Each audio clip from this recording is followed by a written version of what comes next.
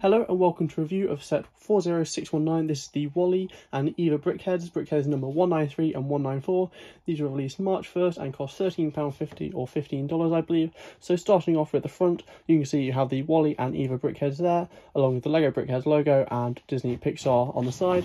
Moving on to the other side, you have just general information in different languages, and on the back you have the BrickHeadz from a different angle and showing you how basically they can detach from the base plate.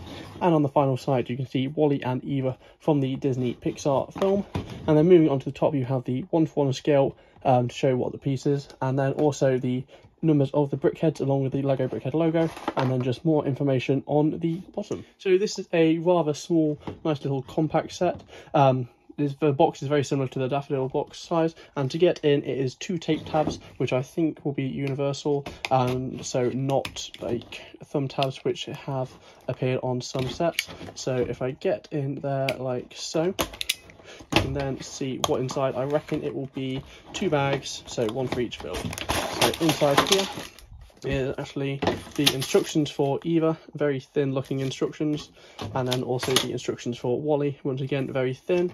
You then have a bag 2, which is a 1 bag for Eva, and then you have 2 smaller bags for Wally, and then just the 2 base plates they are on. So I'm going to build these up and then catch you in a second. Okay, so they are all built up, didn't particularly take me long to build, took about 10 minutes, so very simple builds, very decent in the actual build quality. So let's start off with Eva on the left. Very basic build, so you've got the 2 arms and you do have these clear pieces at the bottom, and then you also see the clear pieces through the neck, which adds a nice effect. And if you do shake, you can hear, not sure how well it's going to pick up on the microphone, but there is a very small green piece in there, which is obviously the boot with the plant inside, so that's a really nice little Easter egg in there. And then, like all BrickHeadz, well, the majority of BrickHeadz, there is then the pink brick inside, which is just like the brain.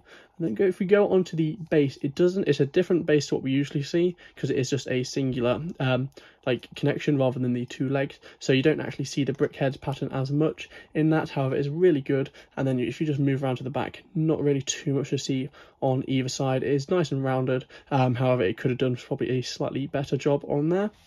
So moving on to the Wally BrickHeadz, this one is absolutely adorable. Just the eyes are absolutely amazing, and the little arms as well. So starting off at the front, this is a printed brick, so really nice to see that. So there's no stickers in this. You've got this little toolbox, little boot with the plant in, really nice. That is just the way they've executed it in the micro scale. Really good detailing on here, and you do have a slight bit of movability on the head, so it does have a decent range of movement. However, you are just meant to keep it in that position.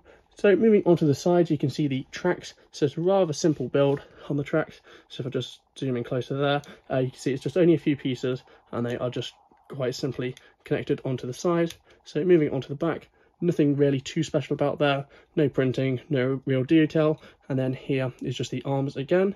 My one criticism is I wish they found a way to like open up his chest. That would just been so much better than as it is. So if you look at this, you then just have the base, which is then you can see like the BrickHeadz logo on there as well. So there's a really nice little Easter egg on there as well. So that is going to be it for this video. If you're new, please make sure to subscribe. These are absolutely amazing, and I'll see you next time. Bye.